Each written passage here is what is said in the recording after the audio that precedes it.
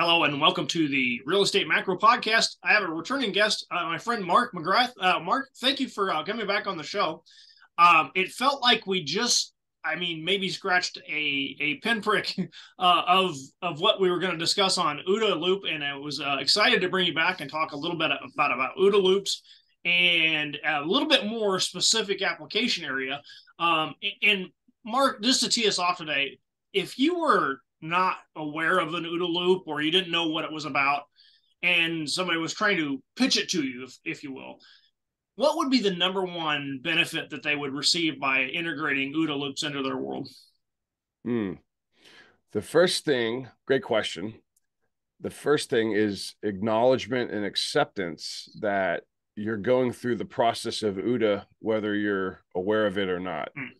So when we talk about OODA, we're talking about humans that make observations, decisions, and actions. And I'm not yet aware of any environment where humans are involved where they're not making observations, decisions, and actions. And we talked about last time, that's one of the big distinctions that I make, that when we effectively understand that this is going on all the time and we understand the process and we stop looking at OODA loop as a process or a function, and we start looking at the OODA loop sketch in quotes as John Boyd had it, we come to know that it's basically an illustration of how our orientation functions within whatever domain we're in, whether I'm sitting here in my office recording a podcast with you, or if I'm running the grocery store, or if I'm trading, or if I'm playing hockey or basketball or anything.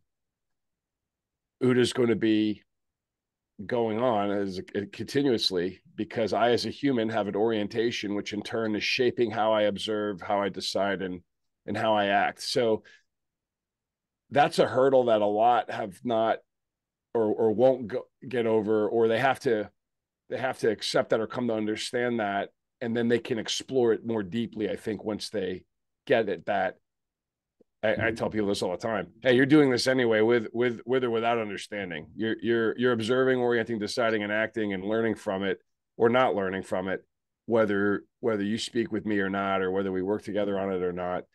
You're subject to all of this. So that's a big point that Hunter Hastings and I made when we were discussing this in our paper that you've graciously shared, which I appreciate. And as we talked about things like the adaptive entrepreneurial model, you could cross out entrepreneurial and you could put the adaptive basketball model, the adaptive real estate trading model, the adaptive trend following model, the adaptive racing model. It doesn't matter, because you're going to be subject to the second law of thermodynamics, Heisenberg's uncertainty principle, Gödel's incompleteness theorem, the laws of economics, the laws of gravity. You're subject to all of those things, and you have to operate within those frameworks and constraints. And the more that you understand those things, so I guess number one would be I have to accept it. And then number two is I endeavor to continually understand it better. Then I can get better at it. And then I understand how my observations are shaped, how my decisions and actions are shaped, and ultimately how my learning is shaped. I mean, that's really what it is. Orientation shapes. And everybody has an orientation, and they're all unique. And there might be areas where we have common ground, where our orientations align. We might both like trend following, or we might both like real estate investing, or we might align, intersect our orientation such that we could form a team or a company or a Marine Corps, right? Where we subscribe to certain things, where there's alignment amongst the many different orientations of each individual. And again, it's sort of a different way of looking at it, but I think I see it as getting on the road to sort of unleashing the power of OODA. And if you've, for those that have done deeper study on it, maybe a beginning place would be Boyd, the fighter pilot that changed the art of war, by Robert Coram. When Boyd and one of his friends, and they were called the acolytes, his inner circle, a guy by the name of Chuck Spinney, when they were developing OODA as we understand it in the diagram, as we see it in the, observe, orient, decide, act, with, the orientation depicted with the sort of the pentagon shape with cultural traditions, genetic heritage, analysis and synthesis, etc., that they thought about classifying it because sound awareness and understanding of it unleashes human cognitive power, unlike anything else that I'm familiar with at this point. It feels like to me that there's a parallel to theory of constraints here, in that in a sense you're using OODA to basically identify the top constraint that you're working on. So it's kind of like a sorting discipline almost. It feels like, maybe, in a way, because the various constraints that I have will be in my orientation. They'll be considered in my orientation. My orientation is going to be a repository, or is a repository, for constraints, for rules, regulations, ethics, morals, know-how, procedural know-how, tactical know-how, strategic understanding. All of that resides in my orientation. How I make sense of things, how I process things, everything's going to be inside my orientation. So as it shapes, remember on the OODA diagram, orientation, do you want me to share the screen? We could pull yeah, up, for sure. Let's do that. we could pull up OODA sure loop and do that. But if you remember that orientation implicitly guides and controls, that's a key part. I think that's probably, people really have to take that away. You've got to take away the let me see if I can pull it up here. The part where it says implicit guidance and control, because what that's telling you is that your OODA loop shapes your orientation, rather, not OODA loop. Your orientation shapes what it is that you see. Why don't you pause it for 1 second, Okay, and sure. I'll pull it up here. Doesn't that mean? Okay, now we sorted out our tech here, and I'm going to share this document.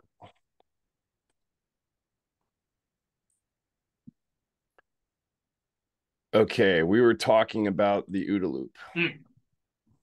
All right, how does that look? That's fantastic. Okay, perfect. Let me just get a little annotator tool here. Okay, so this is what I'm talking about here. So the implicit guidance and control, that's really that's the component that most people, when they look at OODA or OODA loop, and they look at it as a reduced process that we try to apply in certain situations, and we try to look for, or we're trying to cycle through.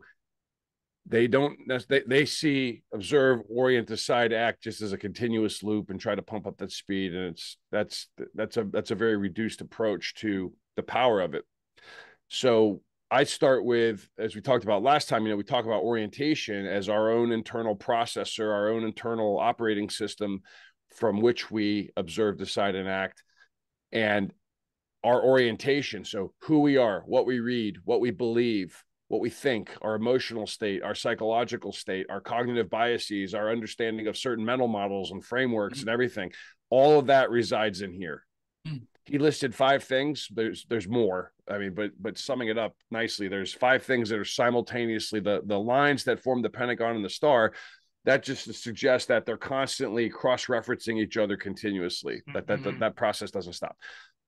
Most importantly, it implicitly guides and controls or shapes how you observe within your environment. So if I'm a trend following trader and I've studied all of Michael Covell's books and I've read all the Jack Schwager books and I look at markets every day and I read Jack Schwager's book on futures and I trade futures and this and that, all of that's in here.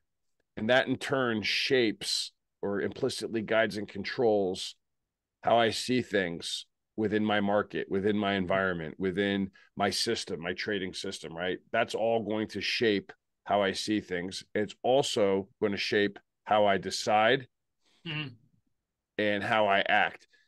It implicitly guides and controls how we act. And we were talking last time, you had kind of asked, and I didn't really get into it too deeply, but ultimately this is occurring in time, right? Everything is advancing in time, and we're trying to compress our time scale as best as we can to stay aligned with the rate of change, the rate of markets, the rate of competitors, or faster than competitors. So some things we know immediately because of our training, because of our education, we can just do. We don't have to go through the whole process. I can just do these things reflexively. The example I always like to give is a fighter pilot ejecting out of a troubled aircraft does not have to think about it. They know immediately what to do. If they don't, if they hesitate and they elongate their time scale, their race against the clock they're gonna come on the wrong side, and they're not going to be able to get out of the plane in time. So there's just some things, I think there's things as a trader, there's things in real estate, there's things as an attorney, right? There's things that that you can just do. You don't have to think about it. You just do it, So that's a key part to really understand what that means. These parts, implicit guidance and control. That's from the inside out.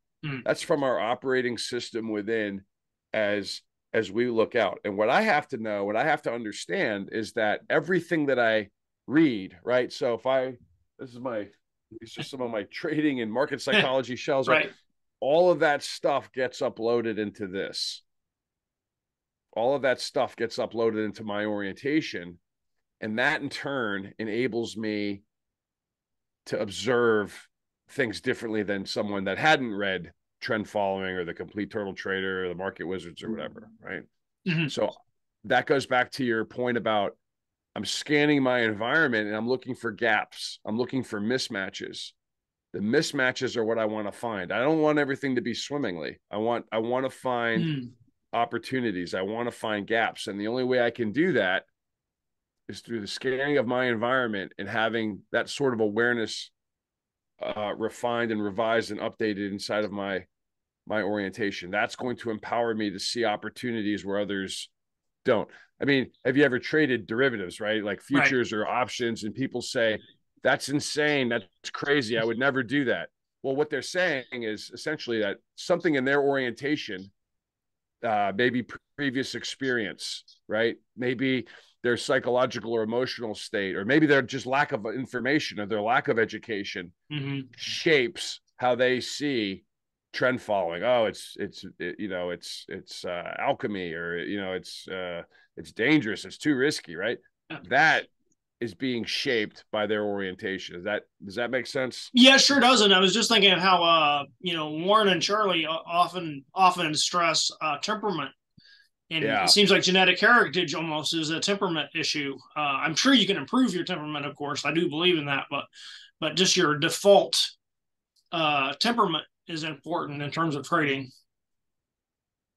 I think that is yes, absolutely. So who I am, what I think, how I think, my temperament, my cool head, my nervousness, my shock and horror, my static thinking, whatever it is, it's all gonna reside inside of my operating system, which affects how I see things and how I act within it. And I'm also fascinated which one has the best lever. It seems like the genetic might be, to an extent, limited what you can do with that, but it feels like analysis and synthesis and new information feels like those especially are where you have a nice lever. I mean, if you literally stay committed to continual learning, that's how you can continue to improve your OODA loop. Essentially, is you're like, hey, if you say, well, I know this, and it's that great Mark Twain quote again. It's not what you know that it gets you in trouble. It's what you think you know and just ain't so. And I think this is like I'm like literally like geeking out all of a sudden because I'm realizing, okay, this is like really a fantastic point about the OODA loop is the new information lever that you have. Yeah, and just remember, this should say, it says John Boyd's OODA loop if you pull it up on Wikipedia. Yeah. But using his way, OODA loop sketch, like it's not a loop. It's called OODA loop because it's just that's what people call it, and the way it's been talked about so much because people like acronyms too, especially in the military. It's a ongoing, complex, multifaceted, multivariant process that has multi dimensions. It's not a flat pattern loop, so to Like speak. this feels So like a system, like more like a systems dynamics thing, a little bit more multivariable than. yeah, Yeah, this is his way of explaining and beginning the conversation, really. yeah. Sort of sketching out what it means. And I think I told you I was in the archives recently with my friend Ponch Rivera, who is Mm. a John Boyd scholar that you Oh might love man. to have on the show as well. Oh my gosh, I need to get a hold of Ponch if I can, because his information is marrying like lean and agile stuff, Yeah. and where our growth path is someday, that might be super relevant to what we're working on, and I'm so excited to hear what his take on things as well. So he and I spent a full day in the Boyd archives at Marine Corps University, going through mostly his handwritten notes. I did get to see his copy of one of his copies of On War by Clausewitz with all his marginalia, which was just phenomenal. You're like, wait a minute. Yeah. Like, he's wearing the white gloves and really kind of shaking just Yeah, because, like, John Boyd's my hero. yeah. And this has been so influential to me for, now more than half my life. And still what I've learned, and Ponch would tell you, is we're sitting in there and we're going through these notes. This guy never stopped learning. John Boyd absolutely did not stop. And one of the things they hated publishing, and why he only has the one paper, Destruction Creation Published, was because he was afraid if something was published, it was set in stone. And he thought that nothing should be set in stone, that the nature of the universe was dynamic. So when you're in there, I mean, I think you may have seen the pictures I put up on LinkedIn. I can throw them back up. Yes. The various iterations of, I mean, hundreds of examples of him drawing this out.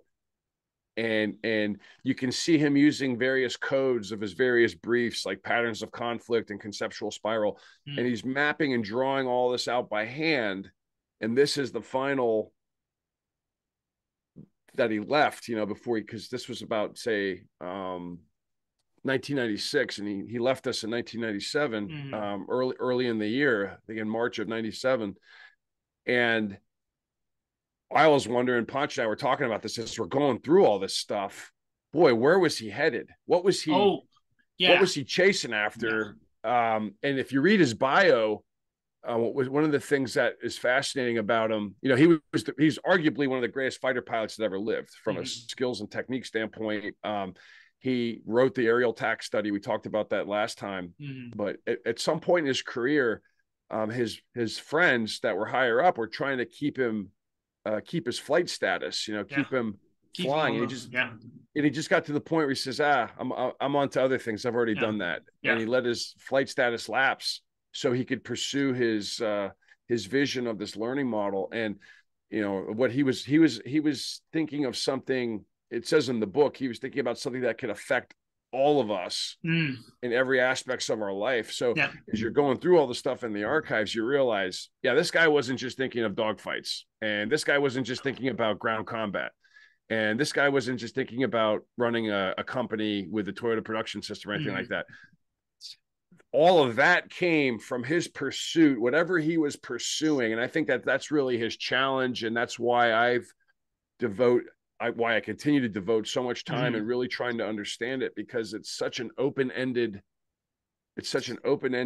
theory that we can, the people that I like, say Ponch, for example. I mean, we're on this mission to continue to develop it and bring it to as many people as possible. I feel like that's the path that Boyd was on. Like it's interesting too. I keep thinking of the quote about I can't quite remember the quote, but essentially is we're seeking what the master sought. So instead of, just give me the information, it's like, what were they really after? So it gave you a chance to seek what the master sought. And that's fascinating. One of the things that he says in Patterns of Conflict, and I could pull that up, and I don't want to butcher it, but basically the way I say it, and it's in Patterns of Conflict, I'm not here to hand out recipes. If you're looking for recipes and formulas, I'm not your guy. Neither is John Boyd. Moving. Keep moving. Keep on moving. If you're not like trading would be a really interesting example. Like if you think that there's some trend following codex, I can just hand it to you and you're good. You don't have to do anything. You're going to be in a lot of trouble because you're looking for prescriptions. You're looking for formulas. I tell people, I teach, don't look for prescriptions, look for subscriptions. I subscribe. And I think that Boyd was getting us to subscribe to big ideas that affect us all and everything that we do. So, his fusion, his synthesis was taking second law of thermodynamics, Gödel's incompleteness theorem, Heisenberg's uncertainty principle to give us a method of learning and engaging within our environments. That's belief at a high level. I have to subscribe to that. It's eerie to me, and I never made this. I'm like dopamine hit going big time right now. It just dawns on me that basically Charlie Munger's mental models and Boyd are basically talking about the same thing. Yeah. It's the mental models that you integrate in your loop. And it seems like to me there's definitely a connection there between what Boyd is talking about and what Charlie's talking about in terms of, what are you using as a mental lattice, if you will? And I'm like, wow. Yeah, it's a map. Yeah. I mean, I think of OODA loop as a map only. Don't think of it as a process. Think of OODA as a process. OODA is here's how I think we said last time. Orientation.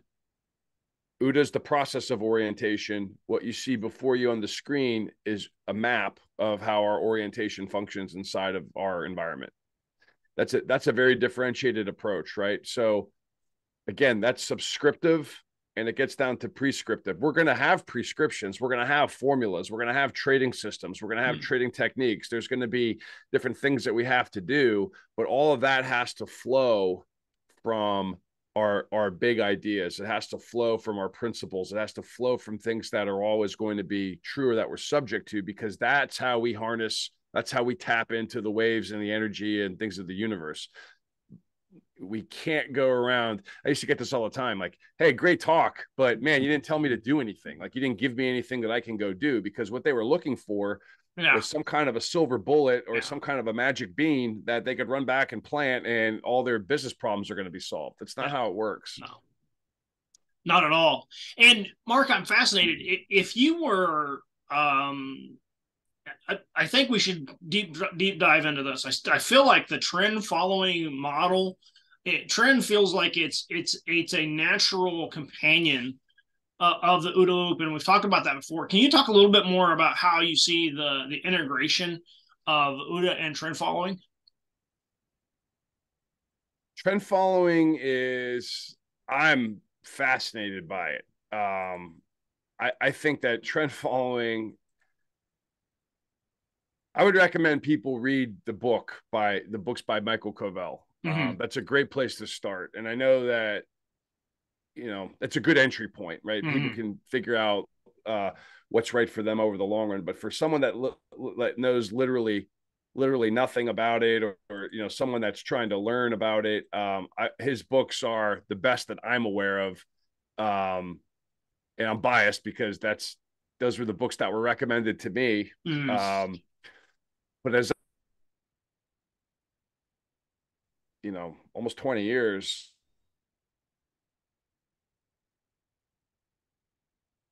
Yeah. So like the complete turtle trader, what hit me as someone that's familiar with John Boyd was that here is a differentiated orientation of Richard Dennis and William Eckhart, and they're going to share or teach or upload their orientation into the turtle students, and they're going to see markets differently. They're going to, and if you remember from the story, they weren't all into investments. They came from various backgrounds. I think they even had an Air Force pilot. That kind of, speaking of John Boyd. Yeah. And as I was reading that book, and in that book that Michael Covell has, it talks about the principles and the philosophy. I'm like, well, this is a differentiated orientation, which in turn shapes how trend following traders in the school of Dennis and Eckhart, trend following traders are going to have a differentiated observation. Their observations are going to be shaped differently because they're tuning out a lot of the distortion fields, right? A lot of Mm. people are getting all their information from other things, or they don't have a rules base. If you remember the turtle traders, it was a very clear rules based system Mm. that sought to eliminate emotion and psychology and other things. So I was captivated by that, and then I just started digging and digging on that. And Yeah, thank you for that one. I haven't read that one. I'm looking forward to checking that one out. You know yeah, what I'm doing as soon as I get off of here. well, you can link to there's a Yeah. great YouTube summary of it to get people started. Nice. And that's usually the one, like for somebody that doesn't have any industry knowledge, I'd say start there. But then when you get to, when you get to trend following, I mean, there's so much tape. You can see all the tape Oh wow, yeah, I have on this book in marginalia. You can ask my yeah. wife that I sometimes sleep with this thing. Right? There's two books that I've slept with a Yeah, lot, and this is yeah. one, and the other one is Franzo Singa's dissertation on the theories of John Boyd, Oh Science, wow, Strategy, and War. wow. And what's interesting, if I would tell any trend follower, I tell any trader of any discipline, really, I would read John Boyd's. I would read Discourse on Winning and Losing. I would read Franzo Singa's Science, Strategy, and War. I would read the Marine Corps doctrinal publications, Warfighting, Warfighting, Learning, and Competing. Wow. And I could walk anybody in any discipline, really, any industry, through those and show them that, hey, look, you're subject to all these things and your tax dollars paid for it. I always tell people Yeah, that if it's the Marine publications, that's right. you can extract these principles and you can apply them to literally everything, no matter what you're doing. My mother knits, like she's a professional knitter. And we're Mm-hmm. talking, I showed her how the theories of Boyd and warfighting and how it applies to knitting. But back to trend following, when you go through that book, so when you're ready to graduate to the next level and you read any books, and there's Jack Schwager books, and Mm-hmm. there's Larry Height has a great book, Ed Seykota. I mean, there's a lot of them, Yeah, right? I've got a friend of mine lent me his copy of the Ed Sequoia book. Yeah, Oof, wow. the Trading Tribe, or Yeah, yeah. I mean, this one is man, I can't remember the title. It's the 39th day book. I don't know if you've seen that one. Um, it's more expositional. I think it was like his latest, like last, swan song type of book almost. Like, but anyway, so I started digging through these books, yeah, right, and it made total sense to me. Coming from where I came from, it was very differentiated. But parallel to Boyd, if you're trading, right? I mean, rapid decision making. Like mm-hmm. you have to have a system with rules that are clear and concise, so that when something happens, or you're either ready for it because you are proactive, or you know how to react faster than others. Being flexible and adaptable. Markets are always changing. Markets change constantly. It turns on and it never turns off, right? It's constantly in a state of flux. So being adaptable to that, being able to modify your approach, again, not just in trading, in a basketball game, I have to be flexible and adaptable. If the team that we're playing is doing something that I didn't expect, I'm going to Mm-hmm. have to adapt to that and adjust to that. You mentioned earlier, we're talking about analysis and synthesis inside of the orientation. That's really the big part, is the synthesis. Mm-hmm. Okay. A lot of people in trading and basketball and football and whatever the discipline, a lot of them are very good analysts. They can break things down to their core components, right? And they can tell you, but then once you've broken all that apart, what could you fuse together to create novelty, to create something that didn't previously exist? And if you recall from John Boyd, that was taking a bicycle, a ski Yeah. around the slopes, and creating a snowmobile. I started seeing like trend following systems or trading systems as sort of a snowmobile, like Mm-hmm. taking these things that strip out a lot of the emotion and whatever, and fuse together an approach that allows me to interact with markets without having to weigh in my own opinions or emotional state, and removing all that chance for human error. I don't know. It just made a lot of sense. Like if Boyd to talk about being anticipatory, right? We want to anticipate things. We want to be ready for things and be Mm-hmm. flexible to execute various courses of action.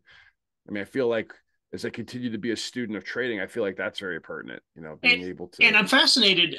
This topic for myself and for others, I wonder, any tips on including improving your synthesis skills? And I've never really asked myself that question. I read a lot, so hopefully that's happening naturally as a consequence of just reading a bunch of different, anywhere from neurolinguistic programming to nonlinear dynamics. So everything across the waterfront there. So it gives you an exposure to different models. But I'm fascinated. What would you say if somebody is really interested in? I mean, I really want to get better at synthesizing. Has there been anything that you've come across along the way that say, hey, if you do these kind of things, this is a good way to build that muscle? What a great question, and I have my own answer. That worked for me. You think of synthesis as creativity. Mm-hmm. Where do we create? I presented this at the Mises Institute in my paper last March, and that was one of the questions. Where does creativity fit in? Mm. Creativity is your ability to synthesize. Mm. When you analyze and break things down, your creativity comes with the being able to synthesize and filling a void or addressing a mismatch, addressing a gap with that creation, whatever it is. I always tell people, like, when I work with them, one-on-one with leaders or with small teams, or if I'm speaking to a big company, right? Understanding John Boyd's theories, again, whether you're a trend following trader or a real estate trader or a real estate investor, it doesn't matter. Understanding John Boyd's theories are going to make you more creative, more competitive, more collaborative with the people that you interact with, and more cooperative with strategic partners and things like that. Kind of like, we're cooperating to get this podcast out, right? Yeah, absolutely. And it feels creativity like, and the innovation is key. Yeah. Oh, you asked me how do you do it? So for me, I started digging deeply on the books of Stephen Pressfield. And I had been familiar with his book, Gates of Fire. It was on the Commandant's reading list, which I always try to keep apprised of, even though I've been out of the Marines for so long. Right. Because a lot of those books are designed to help mindset and how you think. Remember, this is all a way of thinking. Mm-hmm. But his book, The War of Art, Turning Pro, put your ass where your heart wants to be. Ooh. Do the work. The Authentic Swing. Nobody wants to read your blank. Those books really challenged me in the sense of, like, my creative sense, like trying to bring out my creative sense. And a lot of people have talked about that book, The War of Art. A lot of comedians have read it. A lot of artists have read it. Art is a tremendous area to talk about the theory of John Boyd. But Pressfield's stories and ideas. Another one he wrote called The Warrior Ethos. They're all nonfiction. He's known as a fiction writer, but these are all nonfiction books. Phenomenal. But that, to your point, like, how do we get better at synthesizing? We have to understand the difference between analysis and synthesis, or how we have to meet analysis with synthesis. And that analysis is not enough. And going back to John Boyd, he said, if you call me an analyst, it's one of the most offensive things that you could say to me, because what you're telling me I'm a half-wit. Yeah. I've only done half the job. I've broken everything down, and I'm staring at what he called the sea of anarchy. And I'm not able to do anything because I can't synthesize. Mm-hmm. That is the difference between a winner and a loser in John Boyd's parlance. So a winner is someone that can synthesize and make that snowmobile. A loser was somebody that could analyze, not synthesize, not make the snowmobile. That was a loser. And to me, it just dawned on me. It's like a brilliant explanation. You can see why he did so well with Marines, because his theories are very simple. Right. I mean, they're dealing with complexity. It's very advanced complexity science. It's put in such simple terms that even Marines can understand it. So, but that, to your point about creativity, how do I work on that? The synthesis. you've got to study design. I think we Mm. talked about last time. You remember Boyd said, a la Sun Tzu, you hit with Chang and you meet with Chi, right? Chang is the conventional, Chi is the unconventional, or creation and destruction, destruction and creation. I think we talked about last time too, the 3Ds that one of my mentors taught me how orientation changes. One is drift, like just natural occurring time. My 46-year-old self sees the world different than my 16-year-old self, just by the nature of passing 30 years. And then the other 2Ds, disruption and design. And we've got to meet disruption and design. An artist creates and destroys, disrupts, designs. That's really I think that's how I would answer your question. How do we work on that creativity? We have to change our own orientation, and we have to influence those we're selling to, those we're working with, those we're partnered with. We have to constantly meet disruption with design. Ooh. And show creation and destruction. Create, compete, create. There's always that sort of balance. It's a very Eastern thing. And remember that Eastern philosophy had a massive influence on Boyd, particularly later in his life. And it feels like the overarching thing here to me that is kind of sticking out is like, once you're aware, it's basically the symptom of being stuck is you're stuck inside essentially, and you're not processing. And so it feels like once you're in an OODA loop and you start thinking, I'm in an OODA loop, it's like a constant reminder. Hey, guess what? I'm in an OODA loop. I'm in an OODA loop. That mere awareness of, and I guess that might be an Orient thing, where I'm in an OODA loop. Okay, wake up. It's time. It's go time. So essentially, by even doing that, you're putting your neurology into a sensory type of loop, or kind of like you're turning the system on, so to speak. It feels like. Yeah. You're hitting it right on. I mean, because again, we're always in that. Yeah. We're always in that paradigm, so to speak. We're always in that process. And the artist, the trader, the business leader, the star hockey player, every time throw on the overlay, there's a differentiated orientation that observed differently, decided, acted, and able to learn faster than their competition every single time. And the more mastery I have, the more awareness I have of how that process works, I can in turn use that to harness the volatility, uncertainty, complexity, and ambiguity that I'm going to be subject to 100% of the time. You kind of talked about too, one thing that you said, I don't remember exactly, but it made me think of if I freeze. You've heard the proverbial deer in the headlights. Yes. Okay. The deer in the headlights analogy is it happens in sport, it happens in business, it happens everywhere, where somebody just freezes and they don't know what to do. Mm-hmm. You ever see Miracle, the movie about the U.S. hockey team? Yes. Yep. Yeah. Where they're in that game and they're shifting lines in sort of an unconventional way, and Herb Brooks looks over at their bench like they don't know what to do. They don't understand what's going on. That's where you want to get you don't want to be that way. You want to improve your situational awareness, your self-awareness, your situational awareness. And as you're doing that, and as you're cycling through observe, orient, decide, act, learning faster than your competitors or the rate of change, what you're avoiding is occurring over there. What you're managing or you're trying to overcome, friction, you're cohesive, you're disciplined. You're trying to shatter that in your components, you're not components, your competitors. Yeah. In a competitive situation. Confusing your opponent is a great way of getting inside their OODA loop. Yeah. You're shattering their correspondence with reality. You're causing confusion, chaos, disorder.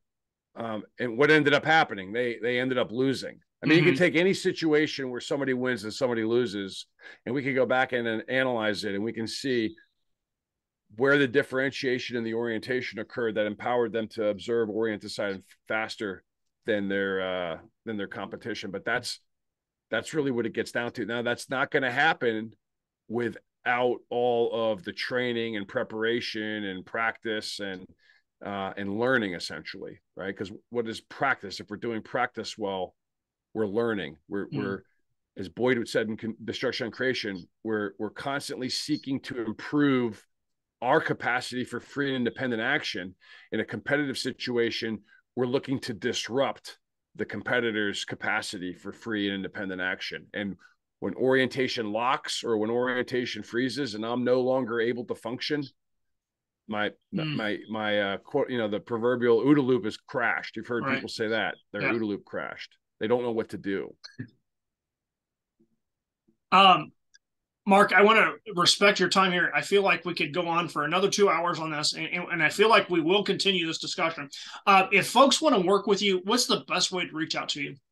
On LinkedIn. So it's Mark J. McGrath, and you'll see LinkedIn. I'm the only one in Columbus, Ohio, and it says right in the tag that I teach leaders and teams OODA and how to take advantage of VUCA, volatility, uncertainty, complexity, ambiguity, as an advantage and opportunity to become more competitive, collaborative, creative, and cooperative. And I put up a lot of ideas about what it is that we're discussing about, because you'll see as you get into it, you're right. You could go on for hours and hours, and we should have maybe we could get a group with some other thinkers and have sort of a long form conversation about it, because I would love to get Ponch on it if we can align a time with Ponch and anybody else you can think of that would love to, because this I find it like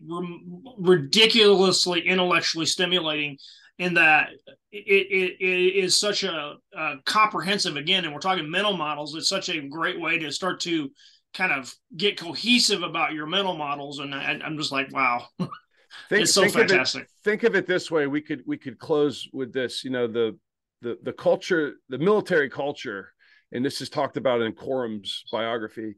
It's an oral culture, and it comes from talking and learning from each other, up and down, laterally, and it does take some time. So Boyd would ask for a minimum of 6 hours to brief his famous brief patterns of conflict. And he would say full brief or no brief. So that might, like, as we're closing, that's something to be aware of, that once you get into this and once you start trying to understand this, it doesn't stop. And you might be doing it already, by the way, you just don't know it. So like say trend following trading, right? There's probably a lot of trend following traders that have never heard of John Boyd or they've never read any of his stuff. But they're essentially doing the same thing. They're constantly learning in order to adapt. They're constantly thinking. They're dedicated to lifelong learning. I haven't met one successful trader yet that's not a lifelong learner. I've never met a successful portfolio manager in my years of asset management that was not a thorough expert in learning. I say expert. That's another Boyd term that he hated, but a very proficient, effective learner. You have to commit to learning. If you don't learn, you don't adapt. If you don't adapt, you die. So that does take a lot of time. And when, I guess that's the closing word, is patience. You have to have a lot of patience with this, because to your point, it is stimulating and it does bring out a lot of things. And since orientation is literally everything, it could take a lot of time and it never stops. So some of his briefs would go on for multiple days. And also for the record, folks, if you like this and want to know more from Colonel Boyd himself, I did find I think it was a 45-minute clip. I can't remember exactly where he delivered it, but we do have some Colonel Boyd stuff on the channel, and we're going to keep our commitment to adding that in the discussion here. So here's a quick prescription then. I remember I give subscriptions, right? Not prescriptions, but here's a quick prescription. Download the PDF. It's free online, A Discourse on Winning and Losing. And it's a compendium of all of John Boyd's briefs. Oof. If you go on YouTube, and you can link to these, you could see patterns of conflict annotated with the slides that you can download. Ooh. And that's provided by Dan Grazer, Grazier. He's also a Marine. And he also put up I think it's the strategic game. Mm. And you can follow along because the slides on the video aren't clear, but you can follow along. In fact, one of his patterns of conflict brief, Grazer has actually gone through and added updated clear slides. So you can follow along the entire thing. Ooh. And you can download, you can see on YouTube, Boyd walking through these briefs himself. And I mean, you talk about a free class that's going to change your life, free coursework. Yeah. Bam, there it is. Ooh. And, you know, again, your tax dollars paid for it. So yeah. Take advantage. Yeah. That's right. But you can do that today. Yeah. I'm happy to help anybody that's earnestly interested in navigating this. So a lot of times when I'm working with leaders one-on-one or with teams and groups, I'll just use stuff from that and show them there and how we can take an idea out of that and how we can apply. But patterns of conflict, you could easily turn that to patterns of trading. You can turn it to you could take the warfare examples out. You could put the trading analogies in from Covell's books or Schwager's books or anything, and you could see the exact same patterns are at play. Why some win, why some lose. All the principles are there. And like I said, I'm happy to guide anybody through that. So take advantage, folks. Mark is a veritable walking library of this stuff. And again, Mark, I look forward to working with you and further delving into it and sharing what you know. And I think the crime to me is that people are just not.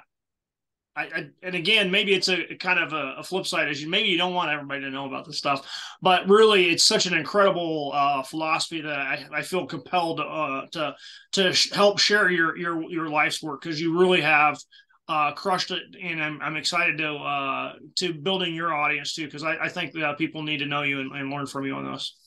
Well, it's I'm on a mission to advance Boyd's work, and oftentimes where I've been dismissed with it, their competitors didn't dismiss me. So it's really fun to help people in competitive situations. Yes. And when you see the light bulbs go off too, and you're like, man. Yeah. So, and by the way, when you're in competition, you absolutely want your competitors to dismiss this and think that I'm crazy and that John Boyd was a quack and like what? And that he was just some dude and it's not pertinent and he didn't get his MBA or anything. He doesn't have a master's degree or a doctorate or whatever. Right. You want people to think that. You want your competitors to think that. That's okay. Because if you've read his stuff, that's the losing side. That's usually one of the stopping learning. Yeah. Failure to learn is failure to adapt. Failure to adapt is death is inevitable. Yes. Obsolescence, irrelevance is inevitable. There you go. And that's a mic drop moment for us, Mark. Thank you so much for coming on. I look forward to delving further. Thanks, Douglas. Always great chatting with you. Absolutely. Talk to you soon. See ya.